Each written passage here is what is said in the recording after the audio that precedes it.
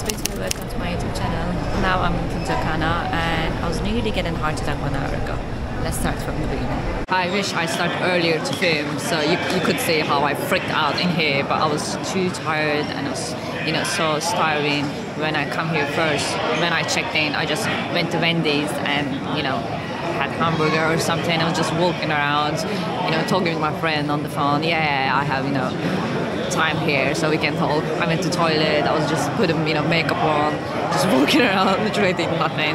And first time when I realized I went to exchange my money to US dollar to my pesos, and I hear the announcement, last call for Istanbul. That's it. That was for me. Literally, I freaked out. I lost my literally shit. Run over to desk. I was like, please help me. I missed my flight. Please help me. Please help me. Please help me. I don't know what I'm gonna do. I have another flight to Istanbul. Probably my suitcase is going to Panama right now. And I was just literally talking, and she looked at me and said, "No habla inglés." And I was like, "No, I am really poquito español." And I was going to explain all things to her. But thanks God she helped me. She really helped me out. And after that I find out when I came here first time, 8 o'clock. I checked in like 10. I asked someone, can I check in early because my flight is 3 p.m. And he was like, yeah, of course you can do it. And the woman who is working on the desk, she told me she was speaking literally, Spanish. And I just understand basic stuff, but like, where are you going? Where's your passport? Blah blah, this kind of stuff. And I was like, yeah. And she gave me the ticket, but it's my mistake also. I didn't check the time. It was saying 11 boarding, and I didn't check because I knew already my flight is 3, right? So she explained to me, I put you an early flight. Why did you do that? No one asked you, first of all, and why not speaking English? Because you're working at the airport. I think it doesn't matter which country you are, you have to speak English if you're working at the airport. So she, in her head, she's explained to me everything in Spanish, and in my head, she just explained to me, general stuff, and I was like, yeah, okay, and I get my ticket. And when I realized my actual flight is 3 p.m. because I was just explaining to them, I missed my flight, maybe, you can put me another flight, please do that because I have another flight, and I checked my, I was going to show them my ticket, and I was like, here's my ticket, and I was like, wait a minute, my flight is 3 p.m. Why she give me early flight? And they're like, oh, okay, sorry, misunderstanding. She explained to you, right? He asked me. I was like, yeah, but Spanish. She explained to me in Spanish, so I don't know Spanish. So, and I told her, I don't know Spanish, I don't understand you. And he's like, oh, it's her fault, sorry. People in here, they don't speak English so much. And I was like, yeah, but it's the airport, you should explain to people. Fuck. And also, I'm really scared because when I was here last time, I missed my flight to Istanbul. So it happened to me here before. So when I heard the announcement last minute for Istanbul, I was like, no, not again. No, I can't miss my flight again in Dominican Republic, in same place. I can't do this again. Because last time when I was here, one of my best friends, she was getting married, and that's why I was flying to Istanbul. Actually, I was going to stay 1 more month, but when I missed my flight, I booked another flight for next day, and it was horrible flight because I had to fly to Panama from Dominican Republic to Paris and wait there like 9 hours, and I stayed also 1 night in Panama and flew to Paris and wait there like 9 hours, something like this, and after that I flew to Istanbul. Once I was in Istanbul, I was literally just, finished, and the other day I went to wedding. The funny thing is I was really too jet lagged at the wedding. I really, literally, if you ask me, I don't remember anything about wedding. I have pictures, but my all eyes like shocked because I couldn't sleep at all, and I was so stressful to miss my flight. That's why I scared and panic a lot, because it happened to me in the same place. I also overstayed in here like 3 days, so I paid like 3,500 Dominican peso, which is $60 US. Yeah. If you come here and stay over, then your arrival visa, you're gonna pay. So it happened to me in Ecuador, but it was Corona time, so I didn't miss my flight that time. Just they canceled my flight, and they didn't tell me even. They didn't email me for we cancel your flight. And I learned when I went to airport. I have really lots of horrible stories about airports. She told me, officer in Ecuador, she told me, you overstay like 2 days, your visa is finished, and I had 3-month visa, something like this, and I said it's a Corona time and they canceled my flight, so I couldn't go. I'm sorry, 1 month. Yeah, 1 month. She said, you always stay like 1 month.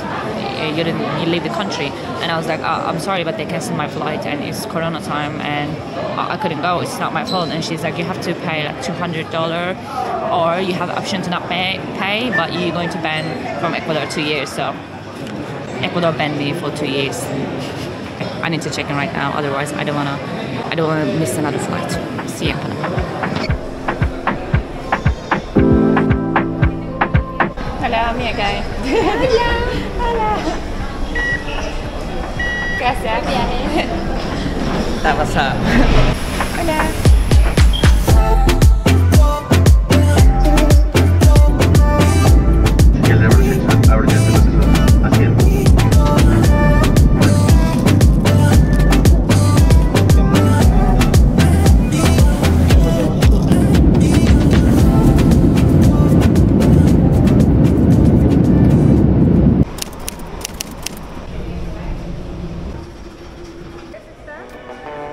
Okay, finally I'm in Panama after all the drama this morning. My flight delayed. It's like 7 p.m. right now and my flight like 10:30. So I had like 3 hours and a half. So actually I was going to say this morning, but too many things happened today. It was my birthday yesterday and I'm turning 28. My Canadian friends took me to a Turkish restaurant and my birthday cake was baklava.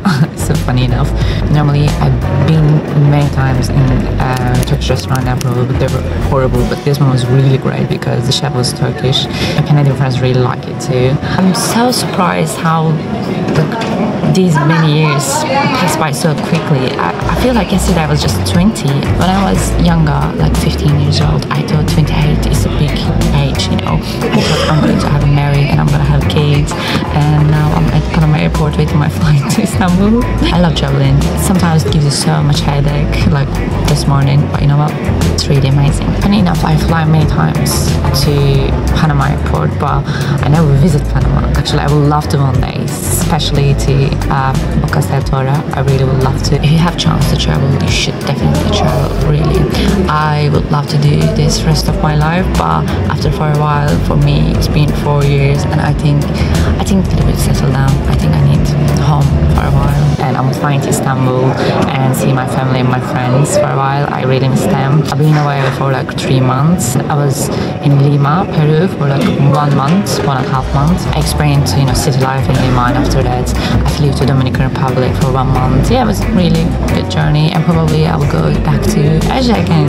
I really miss Asia, especially Thailand, my happy place. I'll be here like 4 hours and after that I have 13 hours flight to Istanbul. Probably when I land in Istanbul I'm going to be like, I hate airports, literally hate it. Can I get hot dog?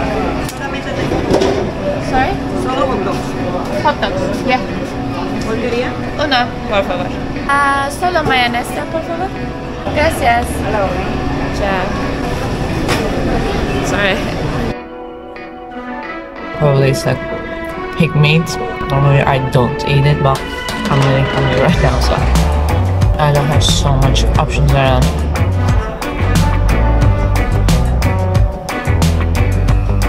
There's window seats. Yay!